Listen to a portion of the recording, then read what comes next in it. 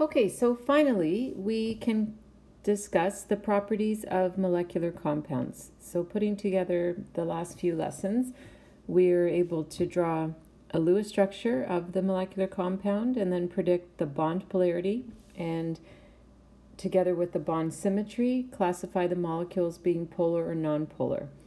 At that point, we know the types of intermolecular forces that are present in that substance, and that allows us to determine properties. So here's an example of a question. Rank the following substances in order of decreasing boiling point.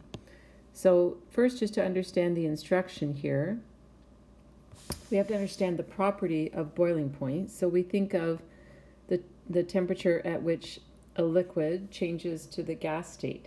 It's the intermolecular forces that are being overcome in order for the particles to move further apart and become in the gas state. If we would need to arrange them in order of decreasing, then we're looking at highest to lowest. So we're looking for first the substance that has the highest boiling point. So you have to decide now on the relationship between the intermolecular forces and that property of boiling point. So are we looking at strong intermolecular forces for a high boiling point, or strong intermolecular forces for a weak boiling point? First, we have to be clear on that relationship. And if you think about it as the energy required to overcome those intermolecular forces, that being the temperature at which the substance boils, then we can conclude that strong intermolecular forces will lead to a higher boiling point. So if we have to arrange from highest to lowest boiling point, we're looking for the substance with the strongest intermolecular forces. So let's consider the substances that have been given in the question and go through our analysis. So Lewis structure, bond polarity, bond symmetry, molecular polarity, and so on. So we look at F2 and draw a Lewis diagram of F2. We recognize there's only one bond in the molecule. So in that case, the bond, we're not looking for symmetry. Literally, the polarity of that bond will determine the polarity of the molecule. We can see that delta En is going to be 0 here. This is a nonpolar bond, and that's all that's present. Therefore, it's going to be a nonpolar molecule. And knowing that that's a nonpolar molecule means that we only have LDF forces present. LDF due to how many electrons? Well, fluorine with atomic number 9 has 9 electrons in total, and there's 2 fluorine atoms here, 9 times 2, 18 electrons. Okay, so there's our analysis of F2. Now what about CH3OH? Well, we draw our Lewis structure, positioning the atoms like this. If you'd like to pause the video and complete the Lewis structure here and then decide on the molecular polarity and the intermolecular forces, that would be great. If you need some more guidance, then keep playing and follow along. Okay, so in terms of number of electrons in total here, I have 4 for the carbon plus 3 for those 3 hydrogens is 7, plus 6 for the oxygen is 13, plus 1 is 14. So I'm looking at 14 electrons here. For this picture, it was 7 times 2. It was also 14 electrons.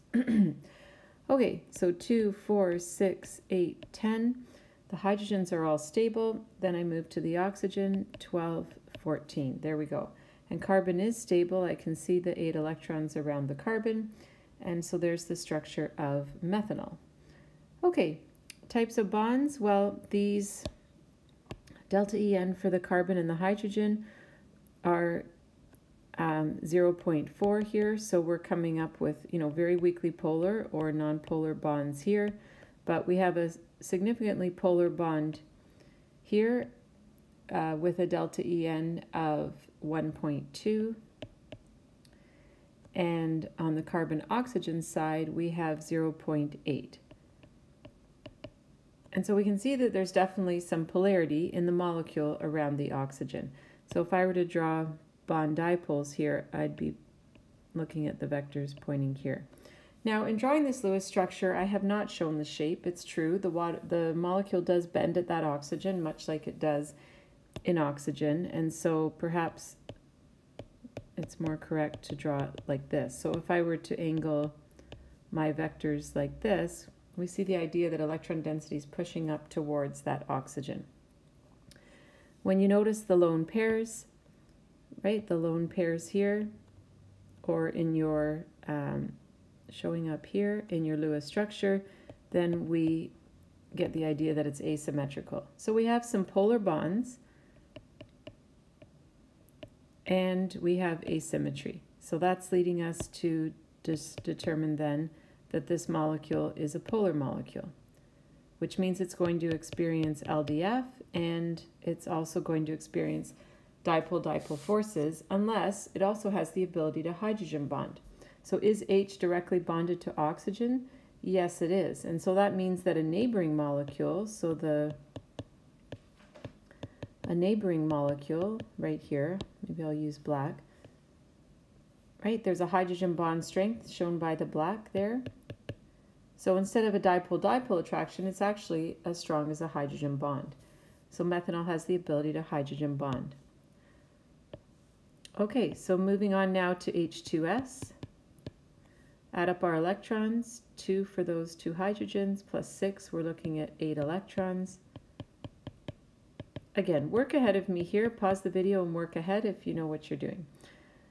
Then we classify the polarity of the bonds. Sulfur's at 2.6 and hydrogen at 2.2, so we're looking at 0.4 for each of these, which are essentially nonpolar or very weakly polar bonds. Now, you'll notice the sulfur with its lone pairs here is asymmetrical, just like the water molecule. And so right now we have, you might call them nonpolar bonds using our 0.4 as the border, but it's also asymmetrical. So when it's asymmetrical, if this delta En isn't exactly 0.0, so at 0.4, you know, very weakly polar might be a better classification of that bond. Because of the asymmetry, it's going to suggest a very weakly polar molecule. And so we're expecting LDF for sure, right? And very weak dipole-dipole. There's not a significant polarity in this molecule. Okay, after that we have H2.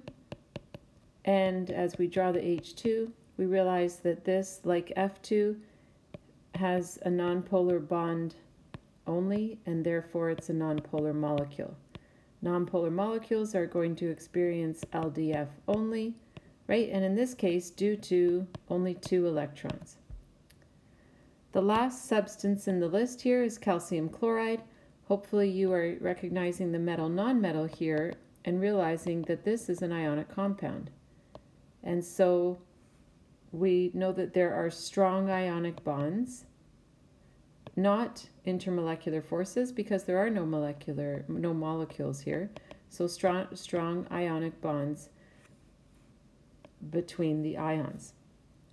So really, typically, you know, this solid would melt first before it boils. It's going to have incredibly high boiling point because the forces need to be overcome, the strong ionic bonds, right, and then further overcome to convert it to a gas. So a little unusual to place a solid in this list, but I wanted you to have an ionic compound in there just so that it would draw your attention to that. Okay, so how can we rank these then, you know, from highest to lowest boiling point? So take a look at the intermolecular forces, and remember we're looking to rank from strongest, IMF, which we've already decided is going to be the highest boiling point. And when I say IMF, right, the ionic bonds are not an intermolecular force, but they are an attraction between particles, right? So we're ultimately looking at the strongest attraction between particles down to the weakest, IMF, which will then be our lowest boiling point. So review this analysis and rank them, and then check back with the video. Okay, so hopefully you put the ionic compound first. It definitely, with its strong ionic bonds, is going to have the greatest temperature required to overcome those attractions. Then we move next to the molecular compound with the ability to hydrogen bond, and then down to our molecule that's very slightly polar with its LDF forces and very weak dipole-dipole attractions. Finishing with the two substances that are nonpolar molecules, and we ranked the one that had more electrons, therefore stronger LDF due to those electrons, ahead of the hydrogen at H2 with LDF due to only 2 electrons. And so that's how these properties of molecular compounds work. Quite a bit of analysis to be done, diagrams to be drawn, and you're really synthesizing a number of concepts together in order to answer these types of questions.